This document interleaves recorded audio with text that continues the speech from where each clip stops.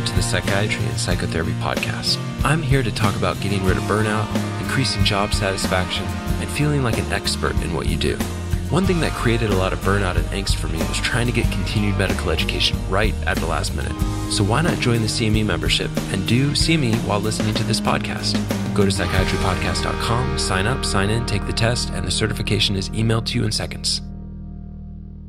Welcome back to the podcast. This is going to be a special edition of the Psychiatry and Psychotherapy podcast geared towards people who are interviewing for Psychiatry Residency, but I think it'll also apply as you think about interviewing either post-residency or for medical school, or just the process of going through kind of a competitive evaluation.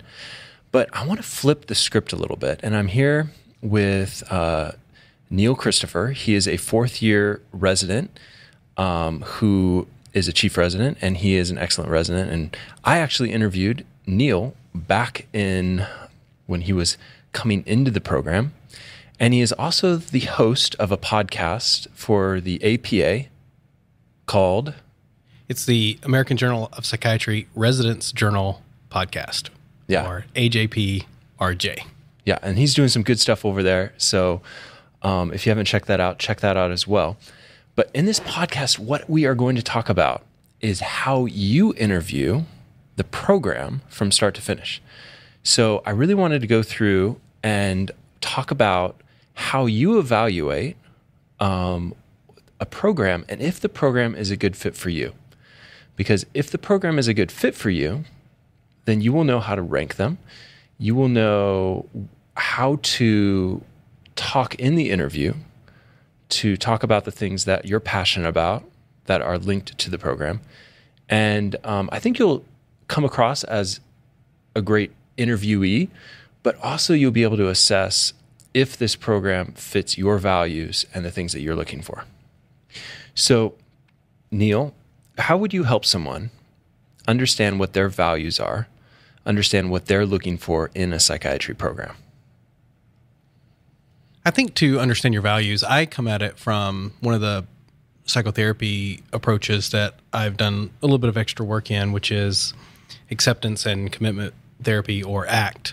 And in there, understanding your values is one of the core processes. Now, values is not by any means limited to ACT, but it's a process by which I've learned to quickly help patients, even friends, identify the values and move towards committed action in expressing those values.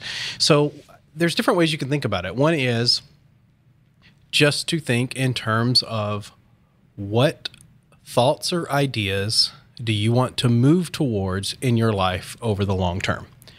What kind of person do you want to be?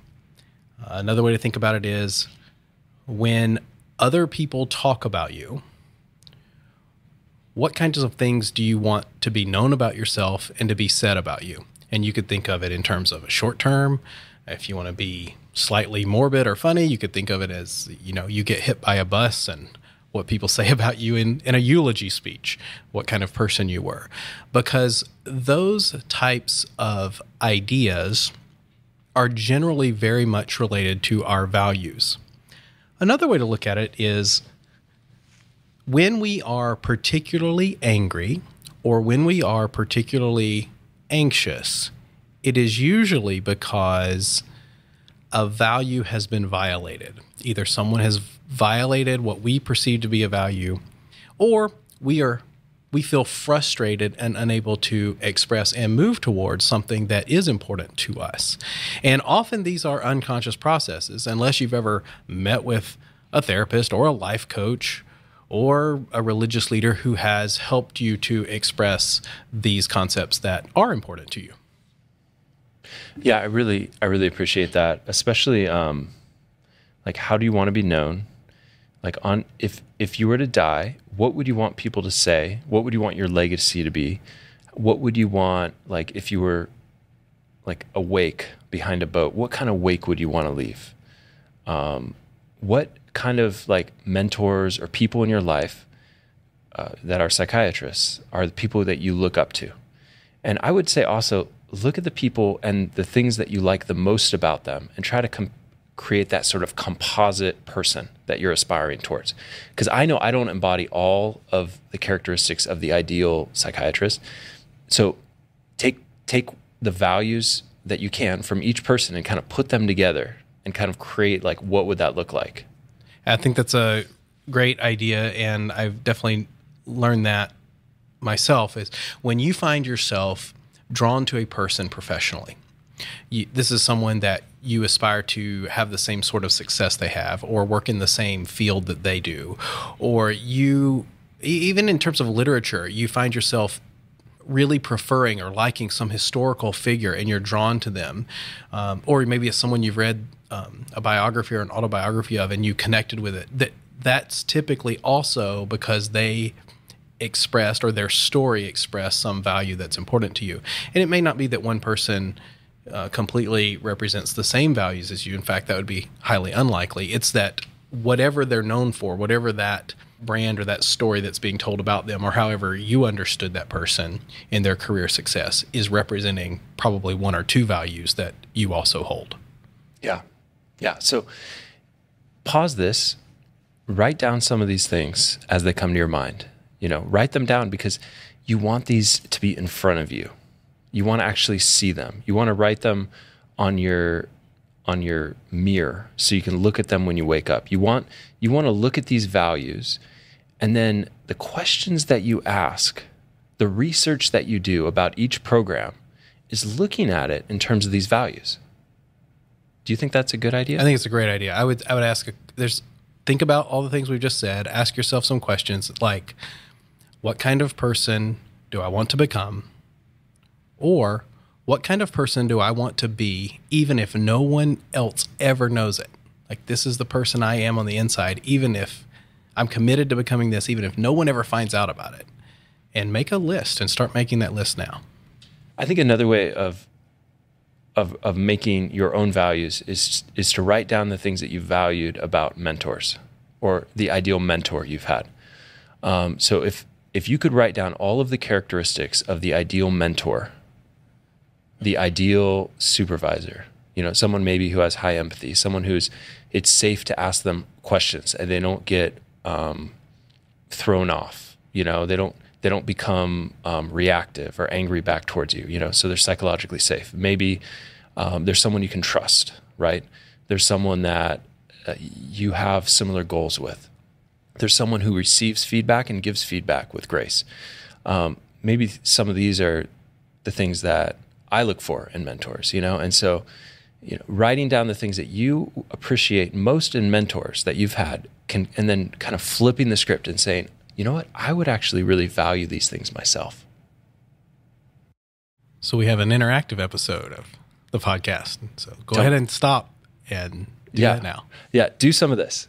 Don't just passively listen to this. Like, do the hard work, right?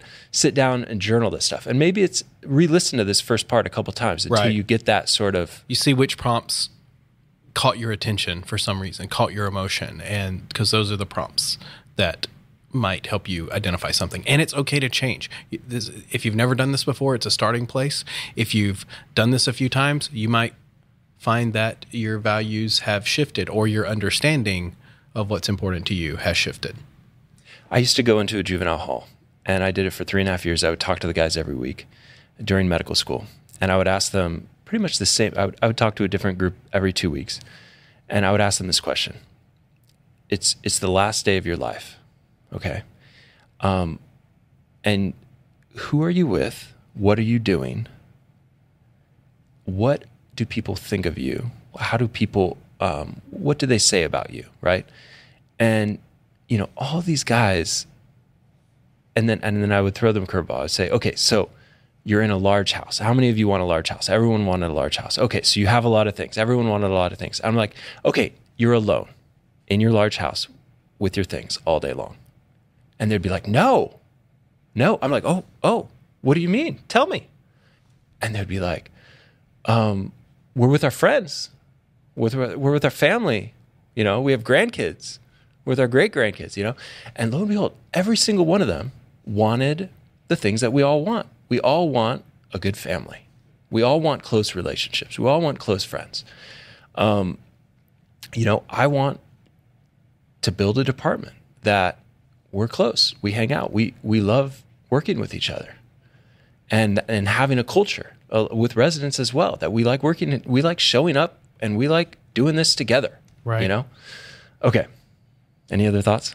Well, yeah, I think that just the idea of there are some things that are going to be relational, like you just mentioned, like who are you with? There's also aspects of, what kinds of jobs would you do if you won the lottery? Like what work would you do for free, even if no one paid you? And as we shift from, say, some of the values that are more internalized to the values that relate to more to the kind of career that we have, it might be important to think about that. Like if you're interviewing, for a psychiatry residency or for a psychology residency, clinical residency, then you want to look at programs and wonder about how they're going to relate to the kind of work that you would do even if you didn't get paid. Now, we all have tons of debt now, or at least most of us, because of the education and training we got. So we're probably not going to be doing this work for free. But there are things you would do even if no one paid you. There are things you're doing in your off time, and those typically relate to values that you have. I like that question. I really do. Like, what would you do if money was no longer important? And I think there's something, hopefully in psychiatry, if you're going into psychiatry, if you're going into mental health, hopefully there's something in this field that you would do for no money. For me, like sometimes I feel like I'm almost surprised that I get paid for some of the stuff that I would do for free. You started the podcast for free. Right. Yeah. Well, I mean, I'd be surprised someday if I get paid enough where I could actually do this halftime. I would like that. You do a lot of extra supervision of residents that is not compensated directly. It's fun. Right. It's fun. It's like a nice break from the day. I have a moonlighting gig where I helping run the clinical side of a residential unit. And I teach 1 or 2 groups a month for free because I like the group work. It keeps me sharp and it helps me develop new ideas. It helps me learn to relate to the patients when they're in a group and they're kind of unruly at times. And so I find that it keeps my skills sharp, and I find that the teaching aspect of group therapy that comes into play is kind of recharging and nice variety from meeting patients one-on-one. One thing about Neal is he loves to teach. I remember when you were, I think, a second year, and I gave you a lead on teaching a psychopharm class at a local college, and you did it. I'm still doing it. You're still doing it? I'm doing it right now. Dude, you do so much. It's crazy. So what we're talking about, though, is these are the things, by the way, when I interview someone, these are the things I want to hear about. I don't want the rote answers. Like, I don't want the answers that are prefabricated, that without passion. Like, I want to hear what people are actually into.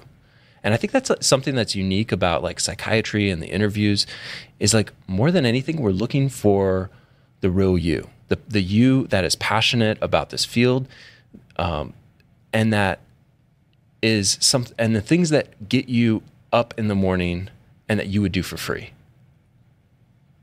I think that you have to do something to stand out. Unlike interviewing for your professional school or medical school, what you're really hoping for there is that they just don't say no.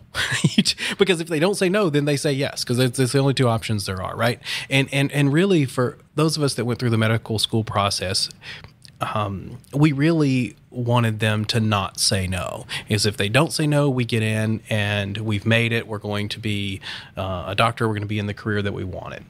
But it's different when you move into your postgraduate training and any further degrees after that, because what you want is you want them to say yes, and you want them to say yes to you, and you want them to say yes to you above other equally qualified people.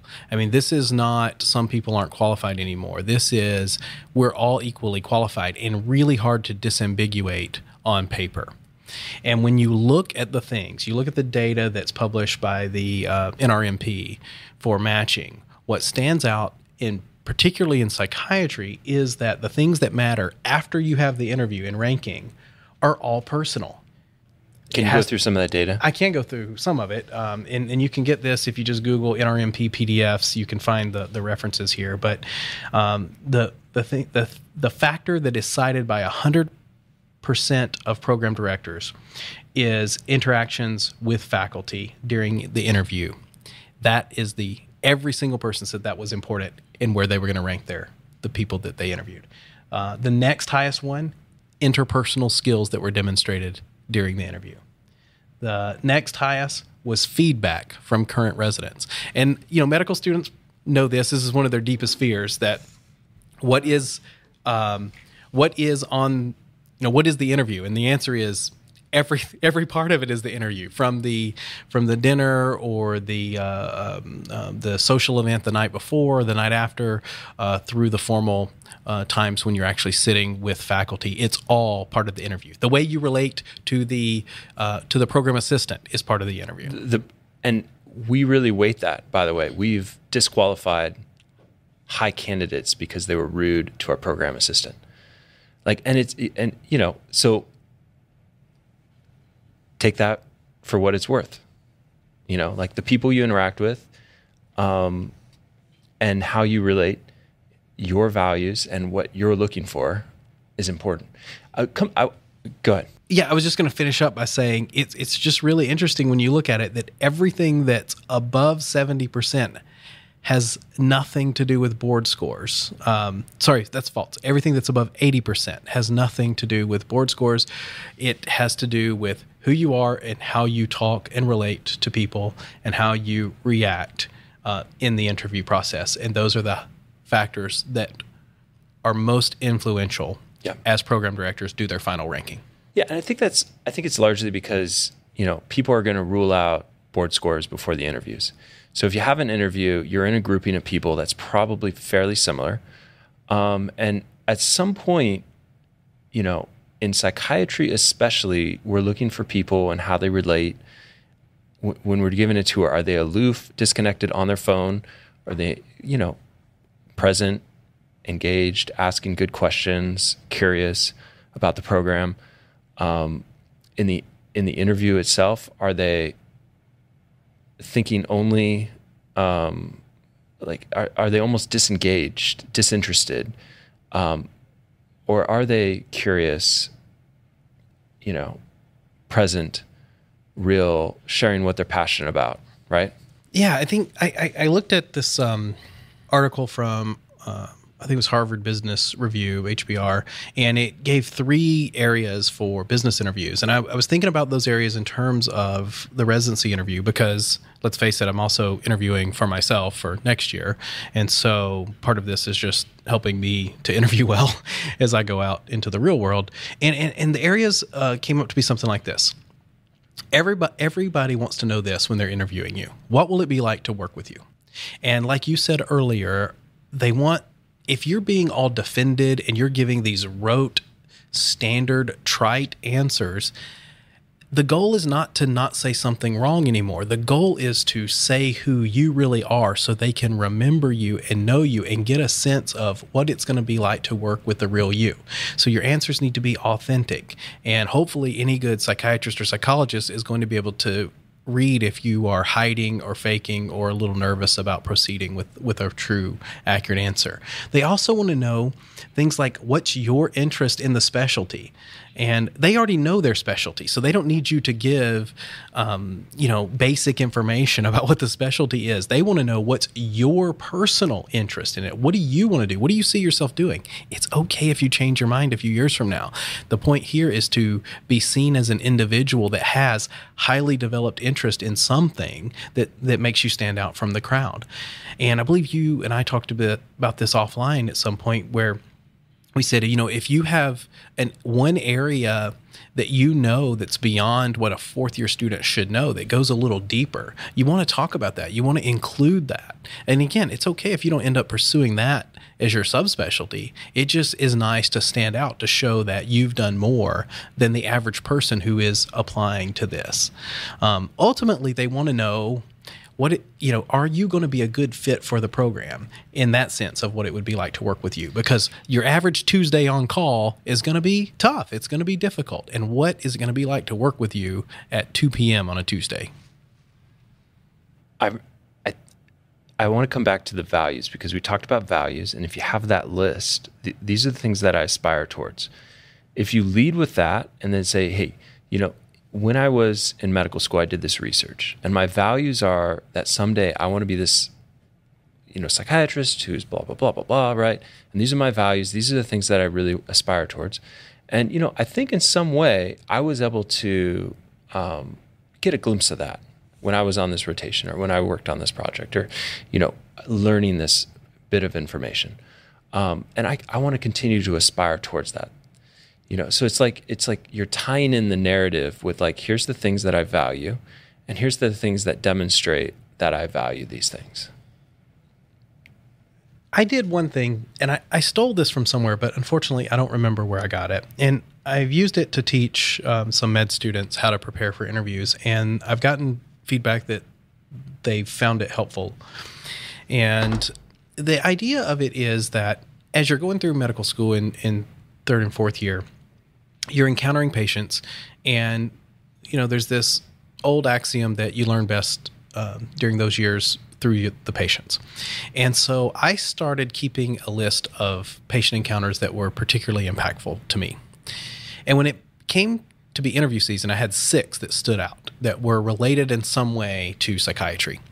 And I took those 6 and I kind of bullet pointed them so that I could summarize them in about 2 minutes, about 120 seconds, each one. And I then practiced telling those stories slightly differently as answers to different questions, or as examples of an answer to different questions. And so I can still remember some of them to this day. I've tried to find my list on my phone, but I can't actually find it anymore. But what that did was it showed the values in a narrative form. So it kind of showed what was important to me. Like let's say you get the question of, what's it like to deal with an attending when you have conflict? Everybody's going to ask some sort of conflict question, whether it's with your peers or with the superior or with a patient or whatever. And so, and I had a couple stories that I could tell as answers, as examples to answers to that question. And mine involved, this attending, like walking out of the room when I was a third year med student, and me having to deal with the damage that this person unfortunately did in terms of how they related to the patient. And it expressed this value of deep connection, value of not giving up, some tenacity there, but it reflected a certain piece of me in a narrative form. So I didn't have to say my value is this. I just told the story. And I think it sold the point pretty well. Yeah. I'm like reflecting back as you talk about that for our interview. And I'm really trying to think what stood out. There were 2 things. One, that you desired to start a podcast and that you had training in that. And I think once you figured out that I was interested in starting a podcast, you kind of ripped on that narrative for a while and you educated me. I think I told you what microphones to buy if you wanted to start one. These are the microphones that you told me to buy. Interestingly, the first podcast episode I ever recorded was with Neal, and I forgot to press start. So we recorded an hour podcast, and it was hot in that room. Oh, it was, and we were both nervous. We were both so anxious, or at least I was. Well, yeah, I was 2 years out from being ready to host or anything. Yeah. Things I spared you as an audience. You also threw me off in the interview because you brought up something about something that I said. You literally said something like, well, that's because of your trauma. And I said, I don't have trauma. And you said, Neal, you just gave 2 examples. And I had, honestly, there were gaps still in my story. And I still remember that to this day. Holy crap, I hadn't even thought about my past in those terms. And there you are bringing it up. And had I not practiced in a way that I could respond to things that there are questions they're going to ask that you cannot be prepared for.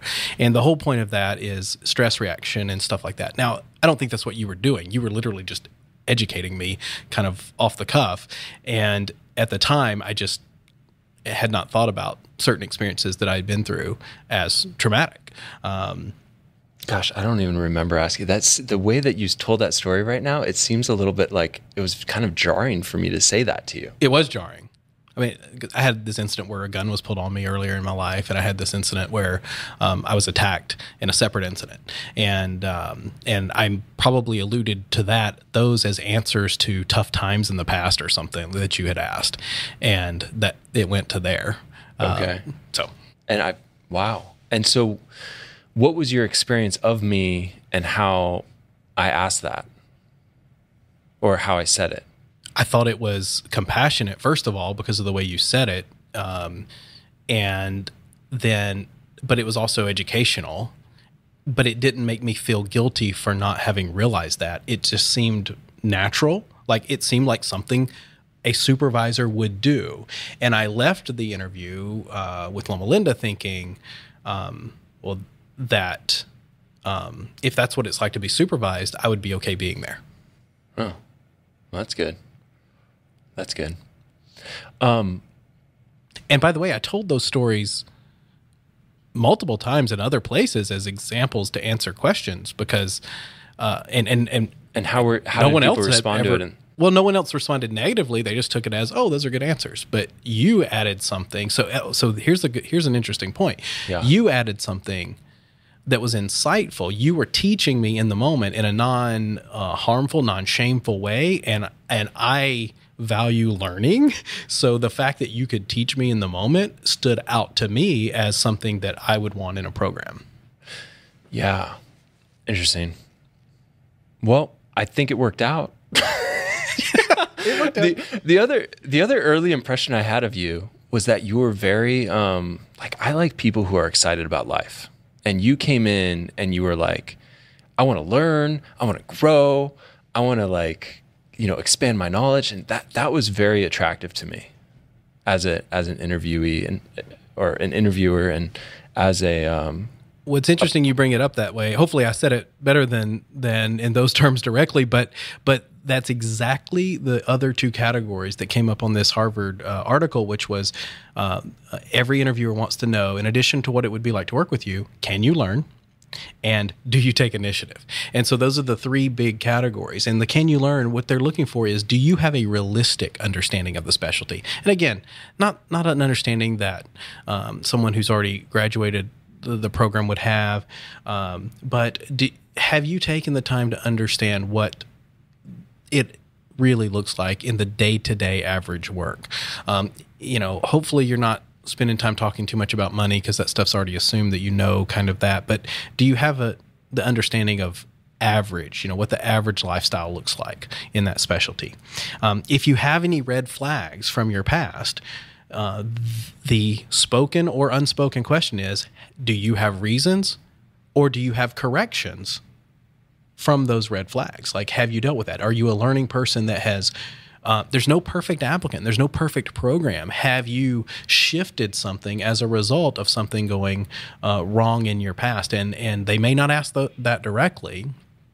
Of course they might, but everyone wants to know and is waiting for you to tell them that you have learned or changed or grown from that experience. And in the final category, do you take initiative? It is so much more exciting to hear, if you've built something, if you've repaired something, if you've improved something, and to give examples of that rather than just say, I'm a take charge kind of person, or I'll get things done, just to have an example that you've done that. Because those, everybody wants people in their programs that are going to get the daily work done and hopefully help leave some part of the program better than when they got there.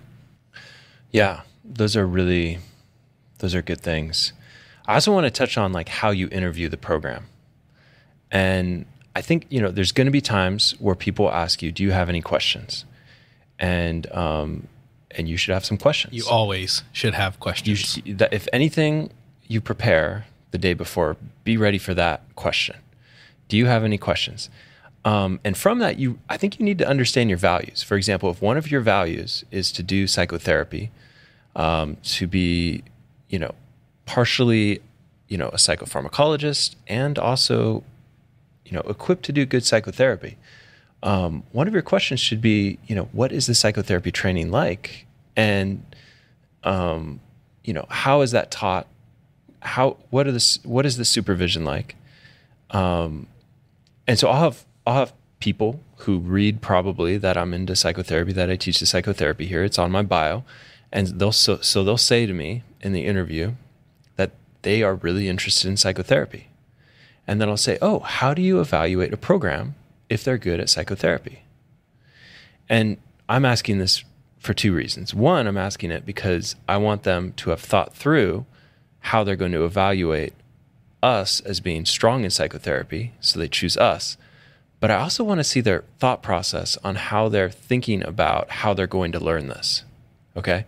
How they're going to learn this skill, which in some programs that are very, psychopharm-based, there's not a lot of psychotherapy. There are those programs out there. And I'm also wanting to know, in the midst of that, they've told me that they're interested in psychotherapy. So I'm going to follow up with, oh, tell me about your interest. What's got you interested in that? Have you read any books? Have you, spent any time watching someone do psychotherapy or the like? And some people, it is like crickets. It's like, oh, shoot. No, it's something that I've just started to get interested in as I'm on the trail. And that's okay. But there's been a couple people who have been like, yeah, I've read Yalom's The Gift of Therapy, or I've read, if you're into psychotherapy, you should probably read that. Or I've read, some of Bessel van der Kolk's work, or I've thought about this, or, I got exposed to some cognitive behavioral therapy, and, I've tried to practice that with my patients. Or I've read William Miller's Motivational Interviewing, and I've tried to do that on every patient I've had with addiction. So once you know what you're interested in, once you know what your values are, you can start to think about the questions that you would ask to basically find out if that program aligns with your values. And the other biggest thing I think to think about when you interview on the interview trail is, what is the culture like? And what are some of the markers of a good culture, a healthy culture? Here's what I would look for, and then maybe you can share what you think about this. When you go out to the dinner before, how many residents show up? How do the residents interact with each other? Do the residents still have excitement for their program? Or are they kind of like, it's a little bit more sober-minded, right? How do the residents treat each other or interact when you see them at like lunch the following day? Yeah, I look for two things. I want them to be realistic and passionate. And if they can be both, then I get the sense that they're not holding back or hiding anything. One thing you can do is just look in a general sense of the energy level of the residents. Now, in your harder programs with higher call volume, the residents are, especially the first and second years, are going to be tired. And I don't know that I would hold that against them, because that may be a great clinical program that just has higher call volume. Of course, if you just want the easiest life possible, then residency, those programs may not be for you. But you also need to think about the total number of experiences those residents get exposed to, because you're going to primarily repeat the patterns in your clinical practice that you learn during residency. So I look at the general sense of resident energy level, how willing they are to share the bad, but still be passionate about the good. And then I don't have as many concerns that that they're hiding something. I do get a sense I know it. So if someone asks me that at Loma Linda, I say, well, yeah, we have, one big area of weakness, and that is we don't have quite as much clinical research as I would like. But then I move on to show them, but we have all these other things.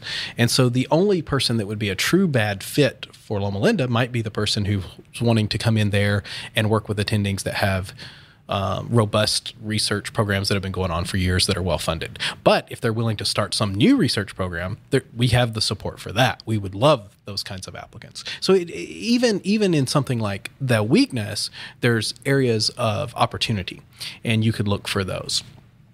I also look for a sense of resident cohesiveness, because in my limited experience so far, the residents that do well, in some ways, you can predict resident success based on their class cohesiveness. Now, you have no control over who you match with, but you do have the ability to take a look briefly at the residents who show up for the interviews or who are around, and you can see, do they like each other or not? Because if you go into a program where there's less cohesiveness, and you are more of a team player or you're more of a leader, then you're going to be really, I mean, unless you're one that's going to just do it solo, you're going to be joining into that those dynamics that already exist. And so it's nice to know what you're getting into. Yeah, that's some good stuff. And I think like our program here at Loma Linda, it is a little bit more of probably higher demand, more intense. And we're pretty open with that because we were looking for good fits. And if you're going to work hard here, the first 2 years are tough. I think that's hard for some people to understand. Like there's some therapists who supervise residents, and for example, they may not quite understand the level of fatigue that a second year might be coming in with during like a teaching seminar. And there might, it's hard to know not that the hours are like incredibly crazy, but the volume and the amount of patients and the acuity of the patients, the first 2 years of psychiatry residency is like you're seeing the sickest of the sick at a tertiary care center. And you're seeing a lot of them. Yeah, but and even in that's the negative side of it. But the positive side of it that you can see your last 2 years is that if you go to every clinical experience that Loma Linda offers, just at our institution, you will get through 10 or 11, I think it was 10 physical locations and 11 different types of patients that you would get to work with in 4 years. And I mean, not every program can offer quite that variety. And so every program will have strengths, every program will have weaknesses, and you really want to try and get a sense of what is unique about that program, what separates it from others. And again, there's no perfect way to analyze it. You only have so much time, but it's really helpful if when you get done with interviews, you can reflect on this and kind of pre-rank the program as soon as you can. I would write down some specifics in my phone as I was sitting in the plane on the way back. And I would also then reflect upon myself and the answers that I had given and see if there's anything that I wanted to change. There's always something that I wish I said that I hadn't, and there's always something that I stuck out that I was kind of proud of that I had said and answered in a certain way. And so, I would kind of change it from time to time, and you're going to be tired by the end of interview season no matter what you do. And at some point you might feel like, I don't care anymore, just put me wherever you want me, rank me wherever. But as you go through it, you can make changes and even improve your ability to interview as you go along. And those little notes, just the little, even if it's 3-word phrases about the program that you liked or you didn't like, will be very important to look back on when you're trying to decide which program am I going to put number 4 versus number 3. I know I said our demands here are tough, but I really feel like the intellectual property you leave with is very valuable. And so I want to emphasize that even if you're putting in a lot of hours, and sometimes you'll get like disillusioned by working as hard as you do in psychiatry residency across the board. I think it's tough. Residency is tough. Coming back to, this is intellectual property. It's impossible to gain it if you don't put in the time, if you don't have the supervision, the excellent supervision. And it's valuable. It's incredibly valuable. The 4 years of medical school, the 4 years of residency, it's intellectual property. And you will take that for the rest of your life, and it will help you serve humanity and help people not die. That's what we're in the business of, helping people not die. So thinking about that and thinking about your values and what type of person you want to be coming out of residency and looking at some of the fourth years and getting to know them, getting to know their stories, what they're into, So when you're on the interview trail, when you're at dinner, get to know them as people. Wait, what are you guys into? What do you feel like? How have you changed as a person from the first day you stepped into residency to now? How have you grown as a person? Do you feel like you've learned things that makes you see the world differently? And what are those things? Be curious about those things. And Neal, I really like, Dr. Christopher, I really like how you specifically emphasized, writing some notes, because interviews will start to blur together. I would write notes about the people that interviewed you as well. And some of the things that you discussed, especially if you plan on writing thank you letters, all of that usually gets put into the big file, which is your file that a residency will have on you. So, write down some specifics, write down some things that you were grateful for, and keep a record of your experiences, because after you go on like 10 or 12 or 15 interviews, they all start to kind of blur together. And you're really left with a gut feeling at the end of the day. At least that's how it was for me. Being a P and not a J, I didn't want to make my decision until like the night before. I had to put in my rank order list. You're a J, so you probably wanted to make your decision as soon as you could. Yes. I like to leave my options open. And it really comes down to the interactions, the way that you felt coming out, for me at least, of the program, the culture that you witnessed. Yes, yeah. Any final thoughts that you have? No, when you're interviewing for this kind of program, it does go both ways. They're interviewing you. They want to know those things we talked about, and you want to know, you're interviewing them. You want to know some things about them. And I think that the ideas we've talked about here will get you on a good start towards whether you're interviewing for residency or another degree or for your career. Obviously other things come into play if you're interviewing for your career. The lifestyle issues do become more important at that point, because you're probably going to have this job for minimum of 2 years and maybe 10 to 15. And so at that point, other issues do come into play. But I think this will get you on a great start for perhaps looking at the interview in a different way than just doing well or not saying the wrong answer. One final thing I want to emphasize is if you're like listening to this and you're an NP or a PA, and you didn't have residency, right? And you're like, well, how does this apply to me?